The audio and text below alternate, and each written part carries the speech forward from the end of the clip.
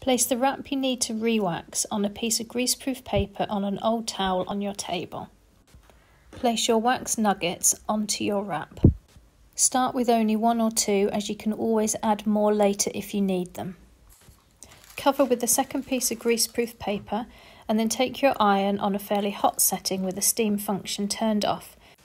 Press the iron down on the wax nugget to melt it and move the iron to the other nugget if you've used 2. As the wax is melting, use the iron to push the wax to all corners of your wrap. Just be careful not to push the wax beyond the paper so the wax doesn't get on your iron. When all the wax is hot, peel back the top piece of paper. A second person is useful for this part. And then peel the wrap off the bottom piece of paper and gently waft it. Don't be too vigorous with this or you'll get wax everywhere. Once the wrap is cool, it's ready to use straight away to wrap your cheese, cover bowls, or for anything else. For more information, please visit our website.